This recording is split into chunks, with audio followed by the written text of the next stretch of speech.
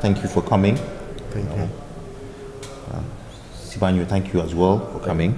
Well, the coaches keep on telling us to stay in the game, play together, develop whatever we used to practice.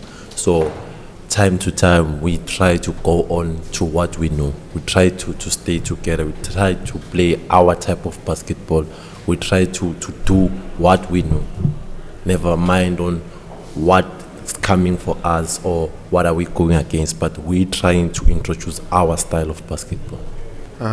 Yes, I think definitely we're going to get over that hurdle. The first 2 quarters we started off very, very well. And again, if the players follow instructions and follow the game plan, we were successful. Third quarter, they start to doing their own things and we moved away from our game plan, and that's when Zamalek scored all of that points. So it's about sticking to structure and stay together with what we've planned before the game. So, Coach, is this the message that has already been passed into the locker room, or you still have to go back with the team to look at the video to see where the players erred or where you guys erred collectively as a team to be able to, because you're back in the arena tomorrow against Force Armée Police of Cameroon. Is this message, has it already been transmitted to the team, or is something that we're going to do between today and the game of tomorrow? Yeah, look, we did have a video session today, and then we've showed them exactly how good we look when we play together, when we play within the system. By the moment players want to play ISO basketball, we look bad as a team, we don't execute, and opposition can take advantage from that, and that's what happened today. When you look at the way your team played, like the way your teammates, you guys played together in the first half of this encounter, what are some of the positive aspects? Because we want us to dwell on what are some of the positive aspects that you picked from this game, which you can replicate in the next 3 games? Well, the one positive aspect we have to use is us staying together. It's us playing our type of basketball, because whatever we got playing together, it's good results. But now, when time goes, some of us decide to play ISO basketball, it looks terrible. But us sticking together, it works for us. That's what we've been practicing to do. That's what we've been told to do. Question, Lindsay. Coach, what impact did it have to have Billy and Jamel on the starting team tonight as opposed to in the first game? Did it have a big impact on the morale and also on your game plan?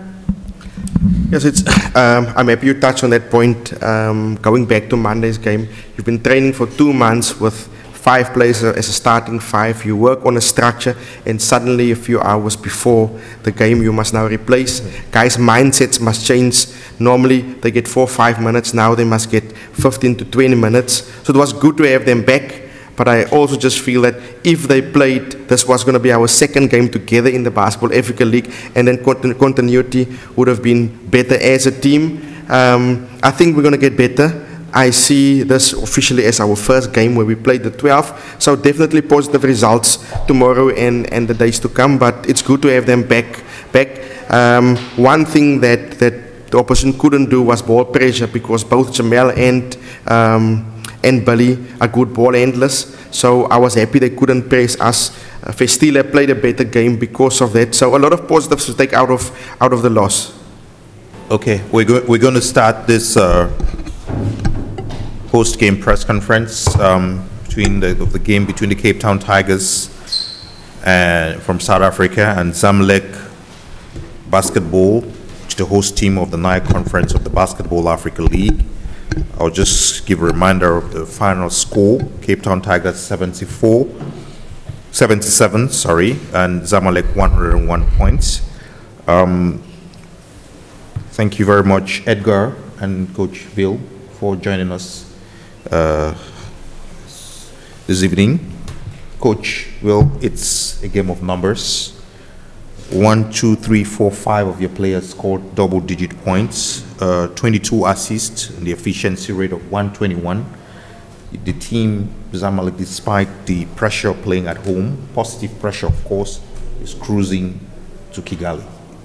is that your opinion? And then let me just ask the question I asked the Petro's coach. Are you overly confident, or you're just doing your job as a team? Yeah, I was going to say that didn't feel like cruising to me.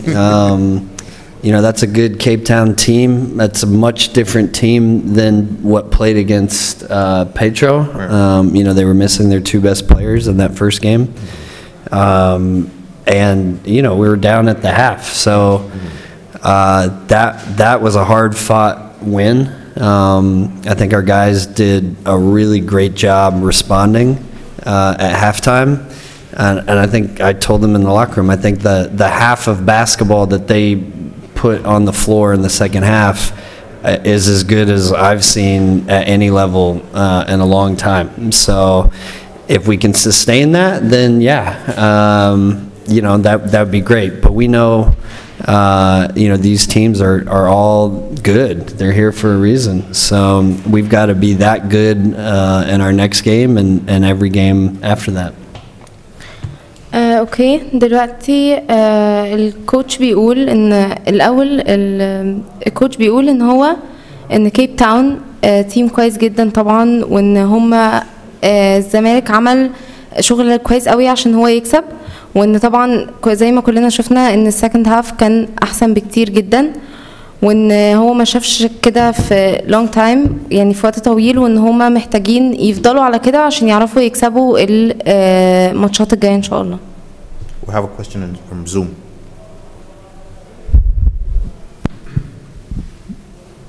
Coach, congratulations for the win.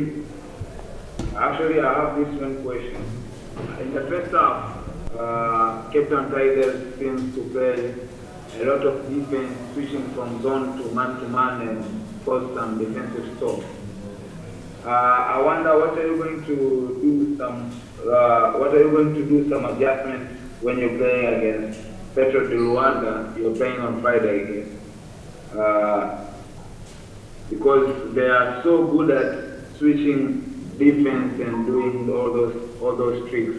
Are there any adjustments that you're going to take on the next game? Yeah, that's a good question. Obviously, I don't want to give Petro our scouting report in our press conference, but they're a really aggressive defensive team. You know, they trap a lot. So I think for us, there's some lessons we can learn from this game that will help us. And I'll tell you what they were after the game against Petro. السؤال كان لو في اي تعديلات هتتعمل على الماتش الجاي عشان يلعبوا زي ما لعبوا النهارده، والاجابه كانت ان هو طبعا مش عايز يحرق اللي هيحصل، بس هو ممكن يتكلم عن الحاجات دي بعد اما ماتش يوم الجمعه يخلص. Okay. Lena. Coach, having already won this tournament before, what do you feel is driving Anas to continue producing at such a high level?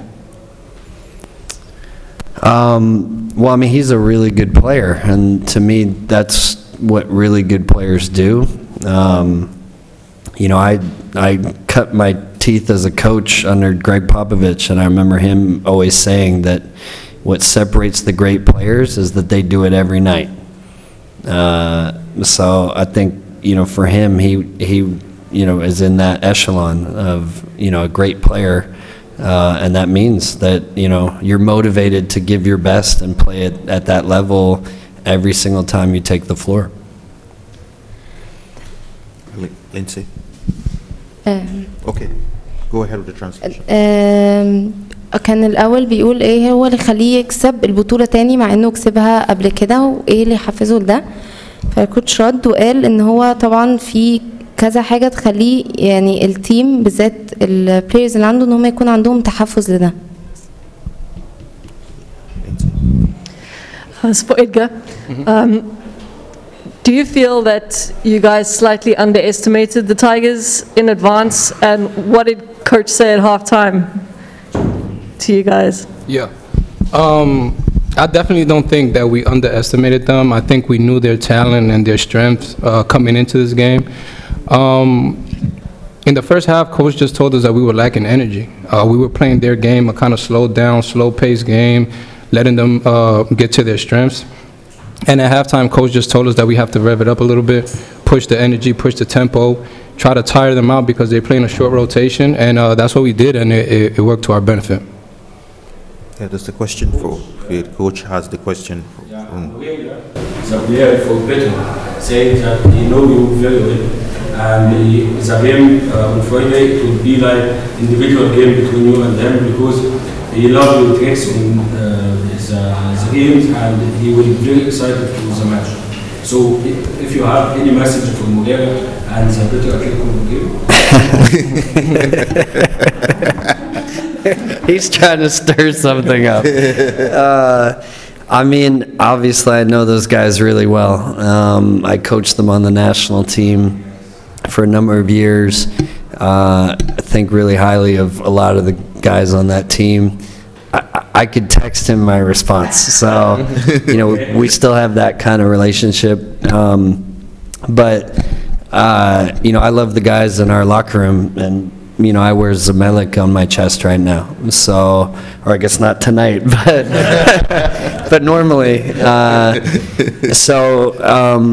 You know, when I see them in the cafeteria at the hotel, you know, we hug and catch up. But when we walk out onto this floor, you know, now we're enemies, and that's just the way sports works.